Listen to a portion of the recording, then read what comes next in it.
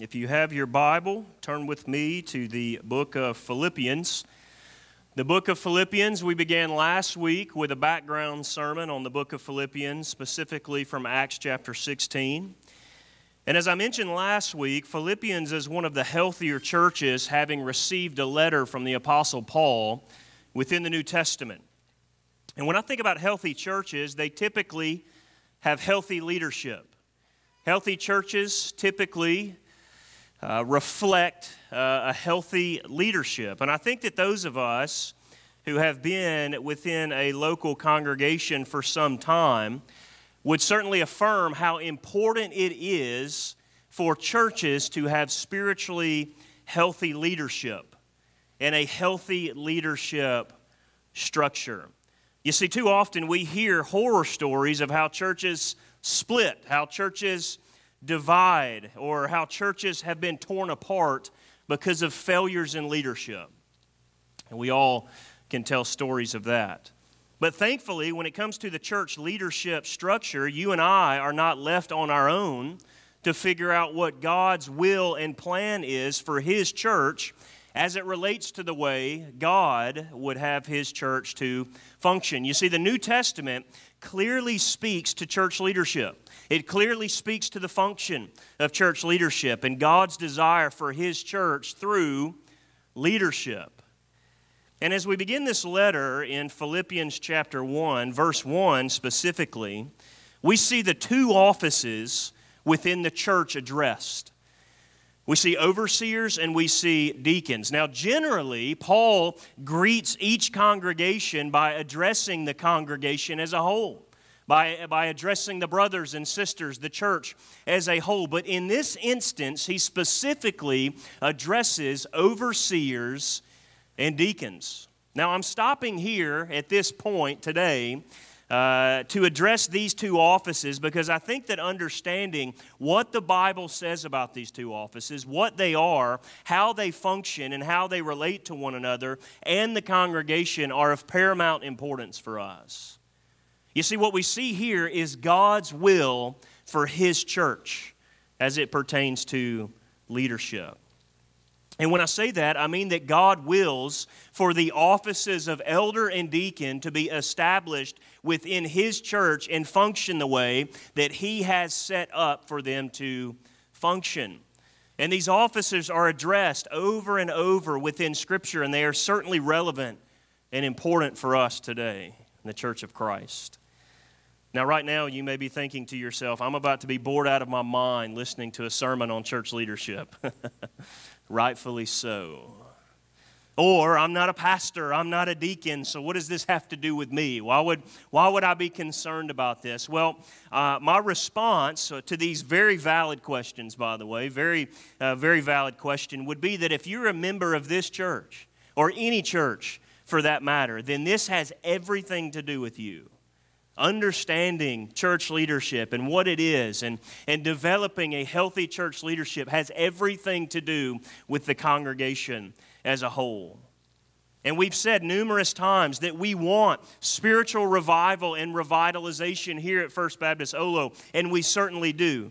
And if this is true, if we really desire this, if we really want this, that means looking around at our church and asking ourselves, do we align with God's Word? In every area? Do we align with the Word of God? And if we want, this is no different as it pertains to leadership, church leadership, and if we want to see God revitalize our church, it is necessary that we align our church leadership with God's Word, with His prescription for us. You see, God's Word, the Bible, does not provide suggestions for how He would like for His church to function. God's Word provides a blueprint for the way He would have His church to function. Therefore, if we want spiritual revival and church revitalization, us as a whole, God's church, Christ's church at First Baptist Olo, must evaluate what God's Word says about our leadership.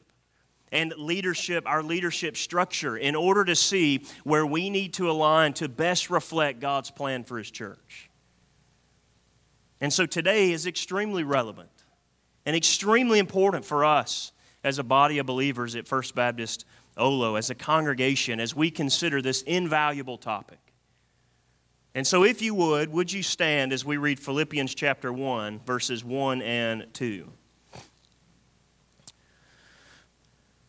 Paul and Timothy, servants of Christ Jesus, to all the saints in Christ Jesus who are at Philippi, with the overseers and deacons, grace to you and peace from God our Father and the Lord Jesus Christ. Would you pray with me? Father, we love you. And God, we love what you love. And you love your church so much that you sent your Son, Jesus Christ, to die for your church. And so, God, as we seek you and as we seek revitalization and as we seek revival in your church at First Baptist Olo, God, would we align ourselves with your word in every area and see you pour out your blessings upon us as you already have in so many ways.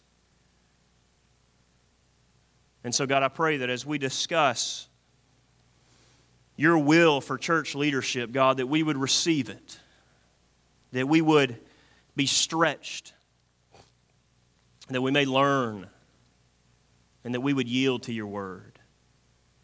Your word is our source of authority. Your Son, Jesus Christ, is our source of authority, as this is his church. And it's him we seek this morning. We pray this in Jesus' name. Amen. You may be seated. So as we discovered last week, Paul is writing this letter to the Philippian church that the Lord started through Paul in Philippi, a Roman colony. And Paul is writing this letter 12 years after founding the Philippian church, which we saw in Acts chapter 16, presumably from prison. And so the church at Philippi began through the conversion of a woman named Lydia. And as I mentioned last week as well, it appears that the Philippian congregation, I mentioned this earlier, is one of the healthier congregations under the watch of Paul. We've read some of Paul's letters and writing to some of these unhealthier churches, and Philippi is not one of those. And so as I mentioned, this is the only letter in which Paul addresses the church leadership within the greeting, overseers and deacons. And he does this because he knows the leadership of this church. He has a relationship with the leadership of this church and this church, and he trusts the leadership of the church at Philippi to steward and shepherd Christ's church well for the overall health of the church as they carry out what began in Acts chapter 16. And so Paul's desire for the Philippian church in all churches was for the church to thrive and for the church to be spiritually healthy, both of which are possible when godly elders and deacons carry out their specific God-given roles within the church. And so with this being said, we're going to look at what Scripture says about overseers and deacons. We're going to consider what God's Word says about these offices and how they function within the church and why God has established them the way He has. Now, let me say this. What I'm about to do is give a broad overview. Very broad, because most of us have questions and may still have questions that we will for sure after this is completed. We don't have the time. We could really if y'all want to stay a couple hours to spend some time in this. But this is a broad overview. This will not answer all of our questions, nor be as in-depth as we may like, but it will provide a general analysis of God's plan for His church and leadership, and what Paul means when he addresses the overseers and deacons, who they are, how they function, and why they've been set up the way they have. And so the first observation I want to make when considering leadership is the New Testament way of church leadership for the health of the church. The New Testament way of church leadership for the health of the church. Now, within the New Testament, church leadership is given several different names, including the two offices we read here. You see elders, you see overseers and bishops, you see pastors or shepherds mentioned, and you see deacons. These are the primary offices you see within the New Testament. And as we see in this verse, Paul uses the term overseers and deacons. You see, the term overseer is another word for elder. Elder is the most common New Testament word indicating those who are pastoring the church, or specific to this text, the overseers of the church. And so throughout the New Testament, elder and overseer are used interchangeably, representing the same office. And one specific example pointing to the interchangeable terms are the qualifications for elders provided in 1 Timothy and then provided in Titus chapter 1. You see, Paul, the author of both of these letters, 1 Timothy and Titus, addresses the overseers in 1 Timothy and the elders in Titus, listing the same qualifications for both. They're never spoken of as a different office and have the same function. And so elders are given the task of ruling and leading and teaching the church of God. Now, although the word pastor, surprisingly, is only used in the official sense one time in the New Testament, and we adopted that term most common, pastor, which is fine, it is also used interchangeably, representing the same office as elder, the same position. But if you notice within this passage, as well as every other passage in the New Testament addressing church leadership, the term is always used in the plural sense. Here in Philippians 1:1, he says overseers, plural. Always in the New Testament, you see this term elders, overseers, used in the plural sense. And so within the New Testament, elder is always plural in a singular church. You see presbyteros used in the plural applied to ecclesia, the singular church, all throughout the New Testament. And this means that the New Testament model of church leadership always consists of a plural group of men set aside as elders in each singular church.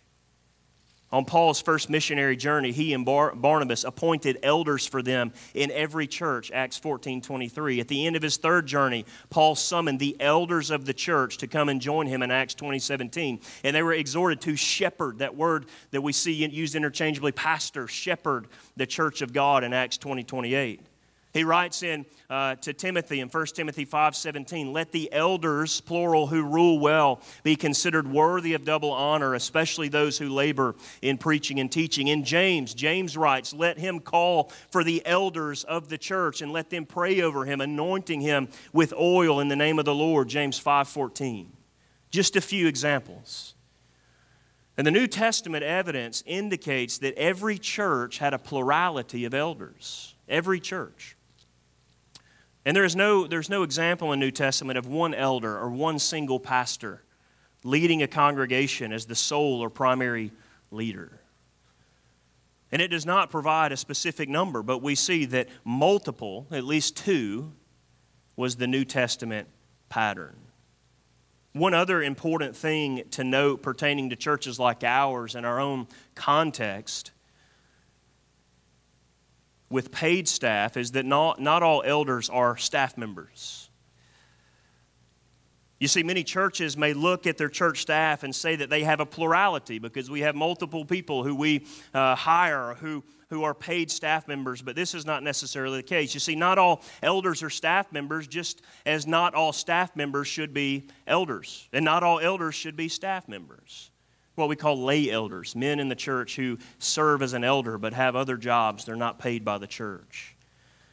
And there are certain elders for sure that serve as staff members, but not all staff members must be elders. And so it's better to leave the eldership open to anyone who aspires to the office and is qualified to serve, whether they are employed by the church or not. It's important, I thought, for our context. And so in the New Testament model, we see a plurality applied to the singular church. Now, the next observation I want to make pertains to one of the reasons elders are mentioned in the plural. It's not just mentioned in the plural so that one specific group can make all of the decisions in the church. That's actually contrary to what the New Testament teaches, as the New Testament maintains congregational authority. But one of the primary reasons for the plurality of elders within the New Testament is for pastoral help and accountability for the health of the church. Pastoral help and accountability for the health of the church. You see, this one might go without saying, But I think it's helpful to stop here for a minute. I think it's helpful to consider what a plurality, how a plurality helps each other, a plurality of pastors, elders, opposed to a lone pastor. You see, we've all heard the all too common story of pastors falling into sin that in turn is detrimental and has detrimental effects on the church. Much of the time, pastors fall into church-altering sin because they lack accountability. They're on an island by themselves. They're on their own. They're making decisions on their own. They've got no accountability around them. And I think we could all agree that without accountability, we're more prone to fall into sin. And so when there's a single pastor, or pastors, either fall into sin or fall into depression because they lack health. You see, when there is a single pastor within the church, that pastor is generally expected to be multi-talented with all of the skills to carry out every ministry within the church. If you go on SBC.net, Southern Baptist Convention website, and you go to job search and you look at all of these job openings, these pastor job openings, and you click on or you look at the part where it says responsibilities, you see like 30 things listed that a pastor's supposed to be able to do. Well, I got news for you. No single pastor can do all 30 of those things because he's not gifted in every way. He's not gifted to carry those things out. And the reality is, no single guy is gifted enough to carry out all of those things within a single church. And therefore, a solid portion of pastors fall into depression or fall into sin because so many are critical of whether he's checking all the boxes on that list. Did you know that 1 in 5 pastors battle clinical depression and mental illness? Did you know that? And that number's growing. Much of the time, it's the result of the pressure often put on them to be a jack of all trades and a single leader within a congregation. Church isn't growing. Whose fault is it? You know, we look at things like that, and pastors feel that weight. And one of the reasons God established a plurality within the New Testament is for help and accountability. Help and accountability. But God's design for His church is that there is a multiplicity of elders, pastors within a congregation to help one another and hold each other accountable. All equal. All equal. I may not have survived the last 3 years without Philip because of accountability, because of help, bearing burdens. It's for the spiritual, physical, mental, and emotional well-being of the men God has called to lead His church. None of us can do this life on our own. And no single pastor can thrive on his own. There are numerous responsibilities within the church of God that elders are called to carry out. And so with this, it's no wonder that in God's infinite wisdom for the local church, that He has designed it to be led by a plurality of leaders who share the burden of ministry for the spiritual well-being of Christ's church. And as it relates to pastoral responsibilities, no one person has all the gifts or time necessary to provide all that the congregation needs. Pastors try to carry those things out, and pastors eventually neglect their families. It's really staggering how many families are torn apart by ministry. Pastors might be gifted in one area but lacking in another. Some are especially gifted at preaching and teaching, others in administration, others in counseling, others in discipling. And within a team of elders, other elders who balance the deficiencies of another man's weaknesses. It's very important. We all have weaknesses. We all do. And it allows each elder to focus upon his specific calling and gifting instead of spending large amounts of time and energy in areas of ministry that are not his gifting. Further, as I've mentioned, it provides accountability. While having a plurality does not guarantee the church leadership will not encounter problems, it certainly will, but it offers a safeguard for pastors and for the church. It provides a safeguard. You see, it protects a single pastor from error with too much authority and a little accountability. And this type of accountability also helps foster maturity and godliness among the elders. And as elders serve and lead together, they will often be challenged by the godly examples of the others that they see in each other. You see, pastors need help and pastors need accountability, and God's design helps to foster this atmosphere. And again, there's so much more that we could say on that, but let's keep moving. So let's consider the second office mentioned by Paul. We see overseers, plurality, elder, like we just mentioned. He also lists deacons.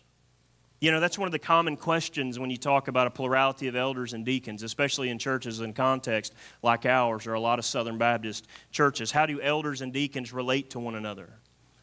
Well, it is interesting that for the last 100 or so years within the Baptist church, you see a plurality of deacons, but you don't see a plurality of elders. You have a lot of theories and some history to back it up, but we don't have time for that. But you see a plurality of deacons, but not a plurality of elders, and it would make for a good history lesson one day. But in most Baptist churches like ours, deacons have somewhat occupied this plurality of elder-type role. Many churches have looked at deacons in a capacity similar to what I've just explained with elders. But what we've seen today and what we see is in God's design within the New Testament church is there is a plurality of elders and there is also a plurality of deacons within each singular congregation. And so if there is a distinction in elders and deacons, how do the two relate to one another? And so my next observation, biblical eldership promotes the biblical role of deacons for the health of the church. Biblical eldership promotes the biblical role of deacons for the health of the church.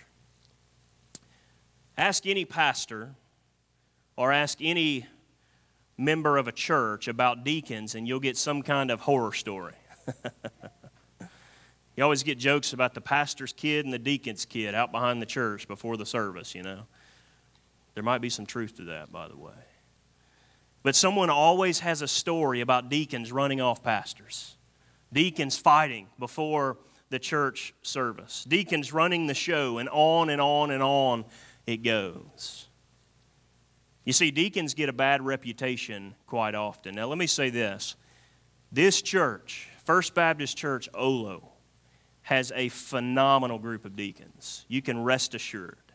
This church has a phenomenal group of deacons. Our deacons love God. Our deacons love this church. Our deacons serve this church unconditionally, and they want to see God do a work in this place. We don't fight at deacons' meetings.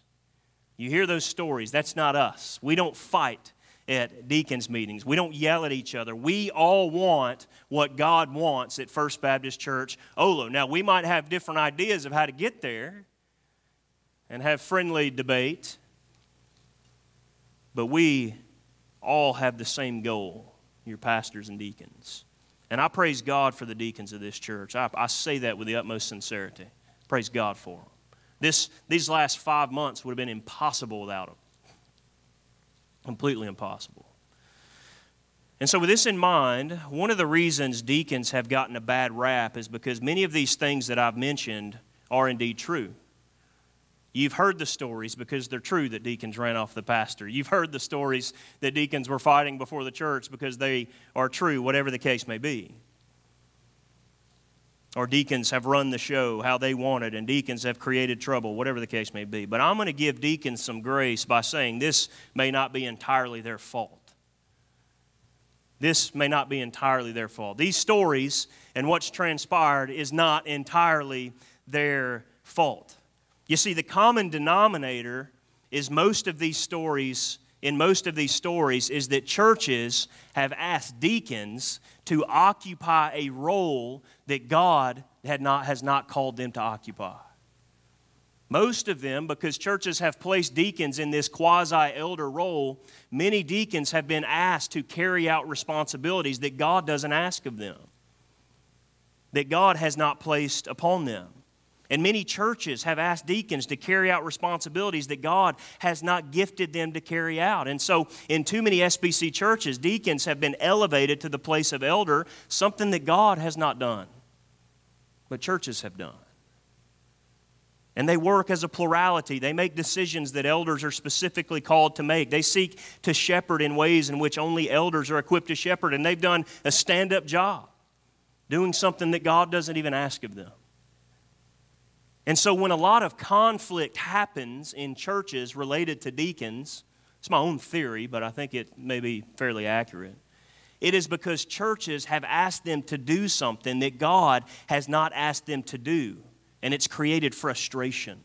It's created friction. It'd be like you putting me in a position at NASA and insisting that I build a rocket that will travel to the moon. I took college algebra 3 times. You think I can put together the numbers to get the rocket, 1, to put it together, 2, to get it in the sky, and in that little window you have to get through to get into space and all that? Well, if you do that and tell me to do that, I'm going to get frustrated because I don't possess the ability to do that. And a solid portion of the time, deacons have done their best to fulfill this role, and they've done great at it. But churches have asked things of their deacons that the Lord does not ask of them. And it can create frustration and friction. But God's design for leadership in His church is a plurality of elders, because having a healthy plurality of elders promotes the biblical role of deacons. Well, how so? Well, the biblical role of deacons is to care for the physical and logistical needs of the church that enables the elders to concentrate on their primary calling, the spiritual things of the church. And so to ask the other of deacons is unfair to them. And this is what led to the institution of the first deacons in Acts chapter 6. The first 7 deacons were needed to allow the apostles the freedom to continue with their work. Now, deacons differ than elders in qualification and function. We don't have time to go into all that, but they do. And having a plurality of elders frees up deacons from trying to balance the elder responsibilities, and having a plurality of deacons frees the elders from trying to balance the deacon responsibilities. Frees them up to do what God's called them and equipped them to do and gifted them to do. Why? Because elders and deacons mutually need each other. They need each other. It's a relationship that helps each other. It's a relationship that enables the other to flourish. Like husband and wife, the husband occupying his God-given role, the wife occupying her God-given role. They need each other to occupy those roles to flourish as a couple and as a family. Deacons are to care for the facilities as they are responsible for the basic management of church property. Deacons are the primary distributors of benevolence and involved in administrating funds to the needy. We see that in Acts 6. Deacons oversee matters of church finances. Deacons should be available to help in a variety of logistical ways so that the elders are able to concentrate on the teaching and shepherding of the church. And this way, deacons can fully carry out their God-given responsibilities, and elders can carry out theirs for the overall health of the church. Whereas elders are charged with the task of teaching and shepherding the church, deacons are given a more service-oriented function, the basis of their name, servant, caring for matters related more to the physical or temporal concerns of the church. And both elders and deacons are a gift to the church for the health of the congregation. We need both. They're a gift, God's gift to the church for the health of the congregation. Now, one final note. God's given model for church leadership does not undermine or undercut congregational authority. I know a lot of times when we have conversations about elders or anything like that, they go, well, you just want to have this group of people that make all the decisions and the church has no say, or whatever the case may be. That's not true, and that's contrary to what the New Testament teaches. The authority of elders is balanced by the authority of the congregation as a whole. But we must never forget, here's the important thing as we talk about this. We must never forget that we all operate under the ultimate authority of Jesus Christ and His Word. This is Christ's church. It's not my church. It's not your church. It's not our church. It's Christ's church. He is the head of the church. He is our ultimate authority. His Word is our sole source of authority. It's what we have. Everything should be done under His authority because Jesus is the head of the body, the church. This is why, listen, this is why it is important for us to recognize God's prescription for church leadership as found in Philippians 1 and throughout the whole New Testament. It's very important. Why? Because it's Christ's church. We have Scripture. We go back to Scripture. We go back to Scripture. What does Scripture say? What does Scripture say? What does Scripture say? What does Scripture say? That's our question. That's our question. That's how we answer our questions. What does Scripture say? And if this church is under the sole authority of Jesus Christ and His Word, what does Jesus and His Word tell us about how our leadership is to be structured at First Baptist Olo? This is a valid question that we all need to ask ourselves. You see, I've had conversations about biblical eldership with many of you. We've encountered this teaching many times in our journey through Scripture over the last 12 years since I've been here. I've taught it on Wednesday nights because we've studied the church and how Christ has set up His church. I've had numerous conversations with many of you, many within our church, about how God has designed leadership within His church. But the reason that I wanted to stop here and look at these two offices from Philippians chapter 1 is because now is the time that we start this conversation as a whole, as a congregation. Had a lot of little conversations. We've had some teaching here and there. But now is the time that we start this conversation as a whole, as a congregation. Now, I'm not saying this happens overnight or within the next year, but it's something that we need to be asking of ourselves if we want to align with God's Word. And now is the time that we start this conversation. Today is only the beginning of the overall conversation, as there are many more questions that I'm unable to answer in this short time. But First Baptist Church Olo, if we want church revitalization and to be aligned with God's Word in every area of our church, it is important that this be a vital starting point for us. A vital starting point, something to consider as we look for that. This is not about power. It's not about status. It's not about looking this way. It's not about looking that way. This is about yielding to God's Word for the overall health of His church. God put a blueprint for us in the Word because He knows what's best for His church. And this is His church. And I think it would be good for us to yield to God's Word for the overall health of His church. If God says the church should be structured this way so that the church will spiritually flourish, that is something that I want to get on board with. Something I want to get on board with. And I hope that you do too. And so let us follow Christ in His plan for His church at First Baptist Olo. Now, if you're watching this sermon and you do not know Jesus, I would ask you today to turn from your sin and follow Christ.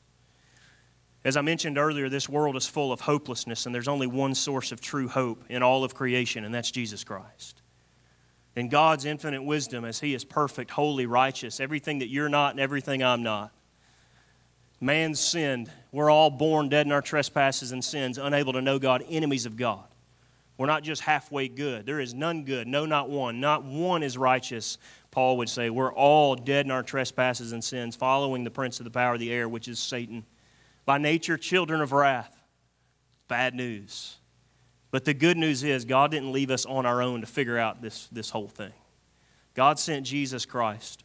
God didn't ask us to do X, Y, and Z in order to earn our salvation. God sent Jesus Christ, and God said, turn from your sin and trust in Christ, and you'll be saved.